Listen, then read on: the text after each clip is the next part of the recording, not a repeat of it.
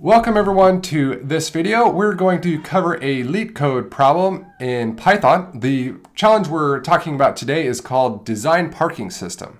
So first what we're going to do is give an explanation, or we're going to look at the problem description. Then we're going to look at an explanation to understand how it works. And then lastly, we'll do a code solution to solve it.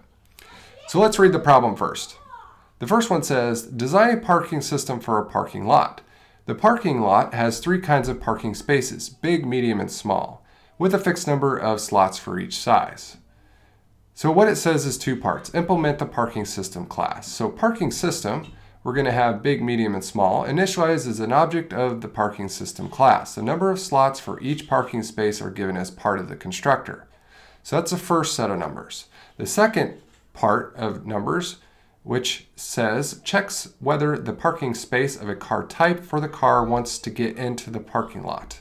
Car type can be three kinds, big, medium, or small, which are represented by 1, 2, or 3 respectively. A car can only park in the space of its car type. If there is no space, return false, and if it can park in that space, return true. Now let's look at an example so we can understand it. So we have a couple inputs. We have first parking system, and then we have add car, add car, add car, add car.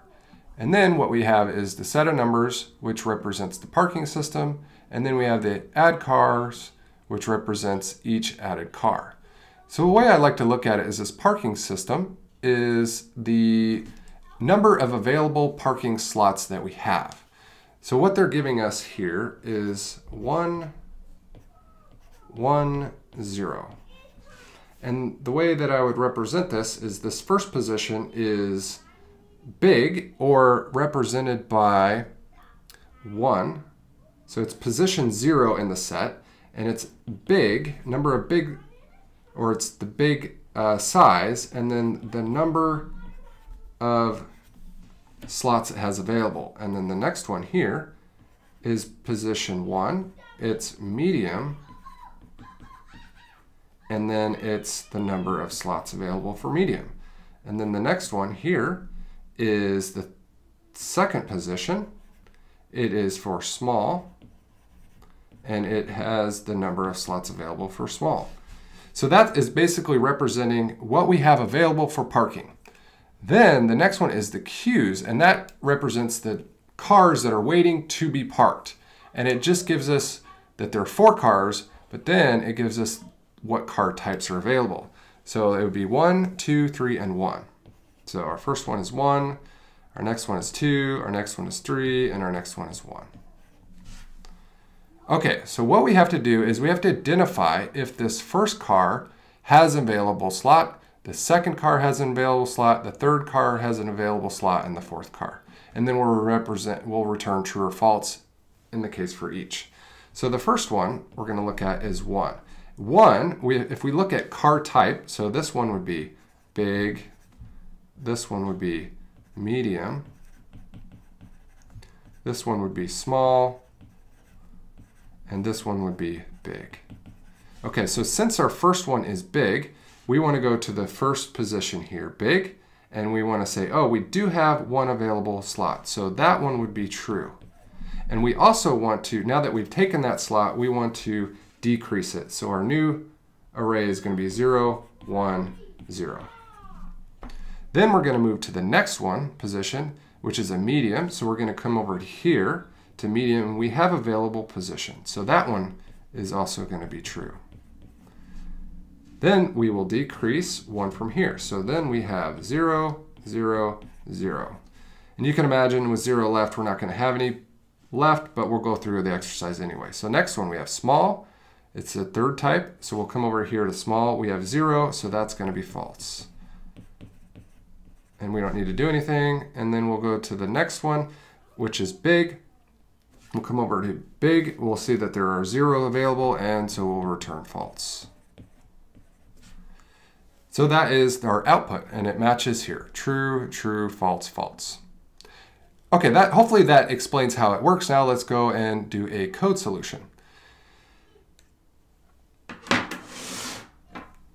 All right, so I'll come over here, and first I want to define this set right here. We want to define big, medium, and small. So how we do that is we're going to say set under this first type here. I'm going to call this self. We're going to draw from here, so self, and this is lot size, and that's going to be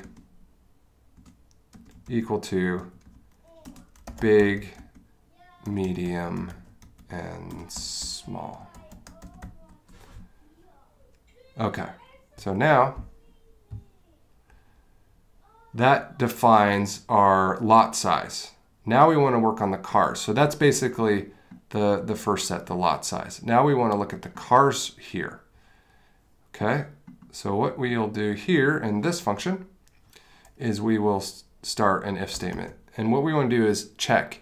So we want to check if it is car type. So we want to check if it's car type 1, if it's car type 2, or if it's car type 3. And then we'll run a condition on that. So first one is if car size is equal to 1, which is the large. So it's going to check and it's going to say, is it this one? Yes, it is. Okay, so what do we want to do? Well, then we want to also check if the lot size at position 0 is greater than 0.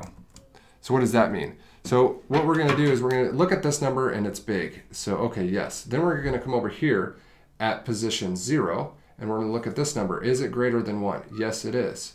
So then we'll do two parts. So it's greater than 0, which we will return true.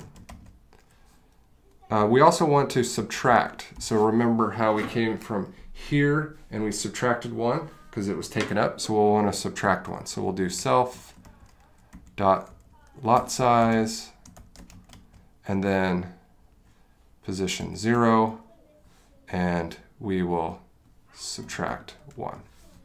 Okay, so that's what we do for the large car, and then we're just going to copy that for each one of them and do that for the medium, and we'll do that for the small.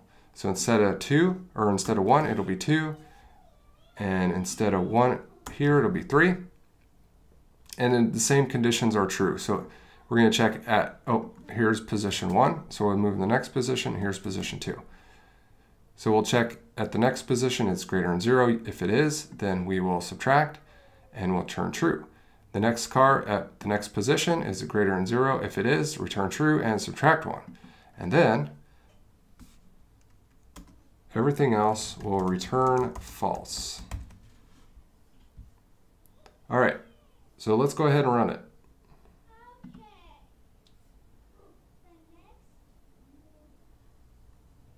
Okay, what do I have here?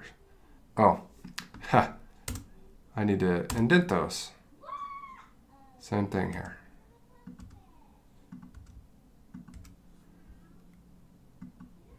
All right, now let's run it again. All right, so it ran successfully. Hopefully this made sense as I went through the explanation and the drawing. If not, leave any comments or questions, and thank you for watching. I look forward to seeing you in the next video. So long.